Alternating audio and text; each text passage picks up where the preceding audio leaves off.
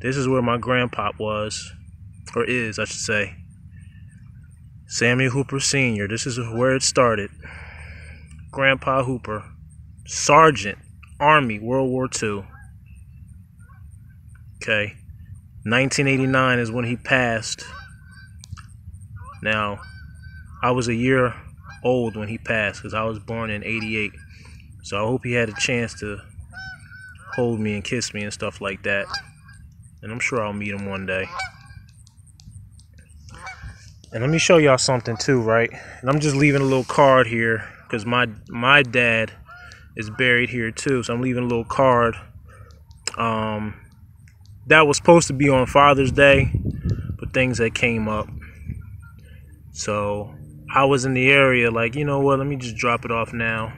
But let me show y'all something. I'm gonna cut for a second. So, you know, it's crazy, right? And I didn't really know until I was like walking around the cemetery. I don't want to show people's business. Let me see. So I have ancestors that are here at Franklin. Here they are, Franklin Memorial Park in Franklin, New Jersey. I don't know if y'all can kind of see it. I ain't got that much light right here. But we got Wes Hooper. Y'all see that? Wes Hooper and his wife, Fannie Hooper. Damn, they got leaves all over this thing. So look at that, Fannie Hooper. And if it's a little, I'll read it out. But Wes Hooper, so Wes Hooper was born during Reconstruction of slavery, okay? And then he met his wife, and they were buried together. She was born in 1893. He was born in 1886. So they were 7 years. He was 7 years older than his wife.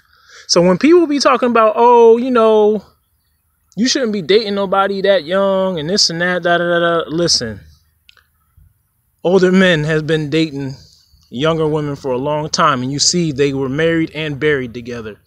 That's real love. And this was during Reconstruction. Okay, Wes Hooper and Fannie Hooper. I'm not sure which part of the tree they are, but they were, when you think about it, they were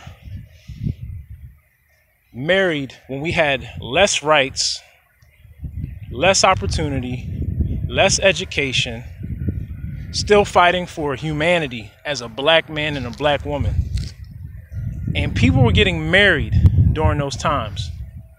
So why is it now in 2020, we have less rights? I mean, excuse me, we got more rights, more education, more money, okay?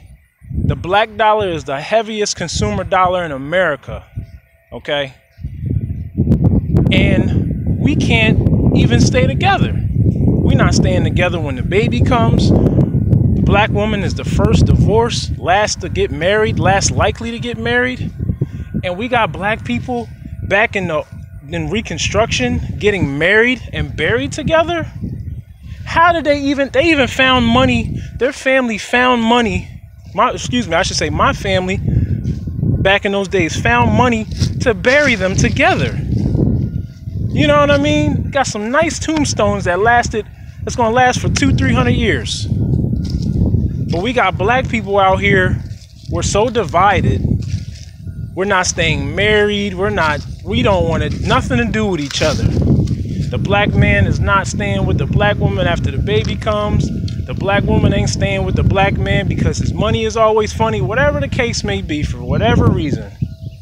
And I got ancestors that are staying together. That's real love. I'm not marrying the chick unless she's down for that. Okay? But I just wanted to make a quick video. Just make sure you visit all your family while they're here, no matter what. But all right, y'all be good. I'm out.